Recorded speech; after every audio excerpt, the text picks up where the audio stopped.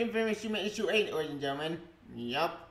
Interesting. Hey, got me in touch, boy, and I'm gonna talk about human issue 8, the solicitation that came out today. Now, we're gonna look at the solicitation video for today, but since those point out they went to hell, and since, well, I'm time limit, I decided to basically do something else. Yup. I'm gonna talk about the human issue 8 solicitation because it's really important to me, and since I'm a huge John Summer Kent fan, this actually involves a lot of emotional baggage. Yep. So in my last video, I went easily more calmer and more sweet and less rage. Yep. As best I could. Anyway. So joining on in ancient news. See ya. Alright, as you can tell my intro, you can tell me about this news. Why? You'll find out. Let's just start. According to the story we have here from Frontline, and I quote, "The epic secret of Superman continued to unfold. Yep. A few months in space with his parental grandfather, Jor-El, changed John Kent forever. Yep.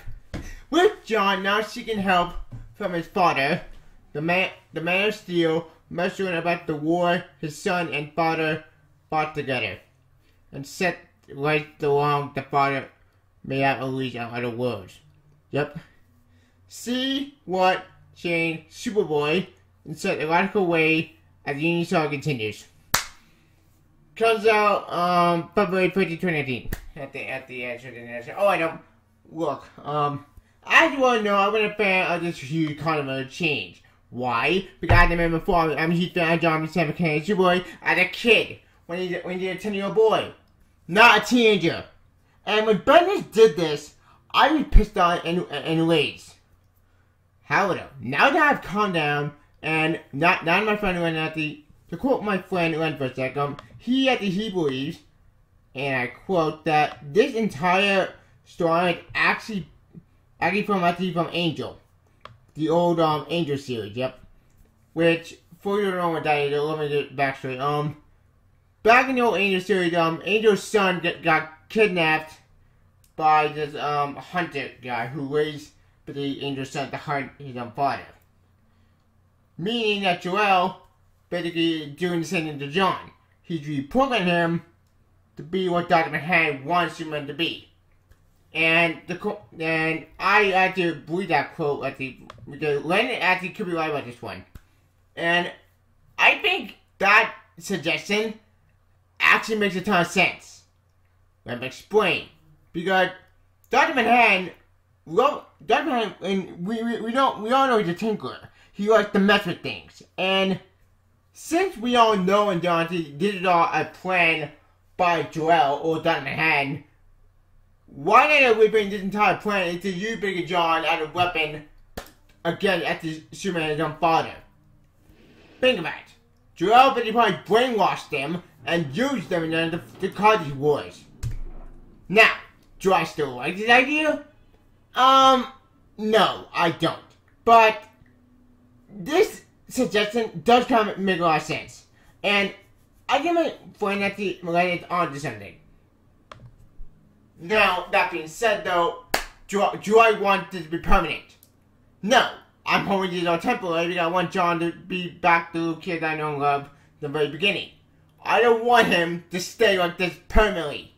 Because I love John, I love Superman, I love Will as a family. That's what got me into Superman to begin with.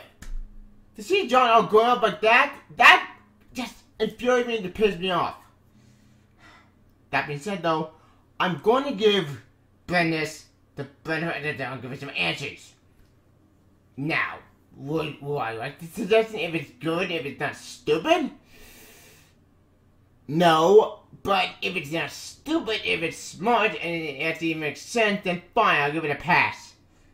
I still don't like the idea of an aged-up John to be a 16-year-old bitty social perf, or something like that, but since the suggestions give us some answers of why he's like this, maybe we'll get a better explanation why John turned out into this monster. Now, if I'm wrong, and it turns out to be completely bullshit, I'll be pissed off in more ways. But at least we find more information out. And I'm hoping, beyond hope, that there is a way to save John Superboy and have him not turn back time and maybe get John back to the little kid self. But that's just me wishful thinking at this point. Until the actual issue comes out, what's it hope for everyone at this point? But this does have to wait now in the question. What does this mean for Super Sons? Like I said previously in my other video in Johnny, I would avoid that Super Sons got destroyed. But if it is temporary, and does that mean that there's a small chance John could be turned back to normal, maybe turn back to the little kid stuff all over again, I'm just gonna have to lose some hope. Because there is a small window chance that John could go back to the little kid we all know and love. I hope. Like I said, I'm glad this starts here. But until it kind of February, let's just hope for better plan for the worst. And until we have to see the actual issue itself, not just the cover, I'm just gonna hope for the best and pray to God John that the little kid around love and not just the teenager angst psychopath. Like I said, I'm praying to God here, people. I'm glad in stars. I'm also hoping another explanation again. I'm hoping Lord finally sees his son again, and maybe we can have both Superman and John and Lord back in the family again. That's all I can hope for at this point. But until then, let's just hope for the best and pray for the worst. Anyway, I want to tell you about this news.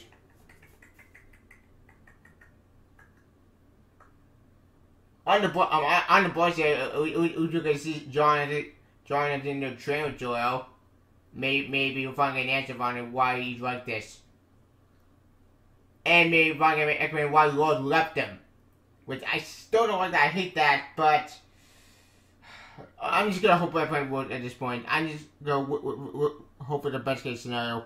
Worst case scenario, it all falls apart and I get pissed off. But who knows? We have to wait and see what happens.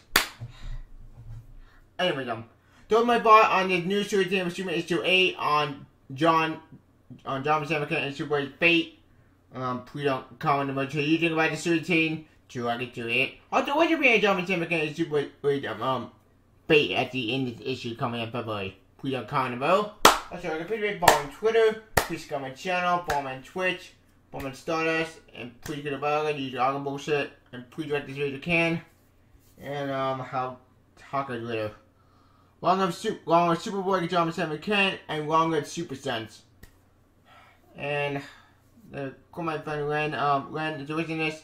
Thank you for the actual quote. It really helped me out. So go check out his channel if you can. I'll talk to you later. Long live Superboy. See ya. Bye. Superboy. See ya.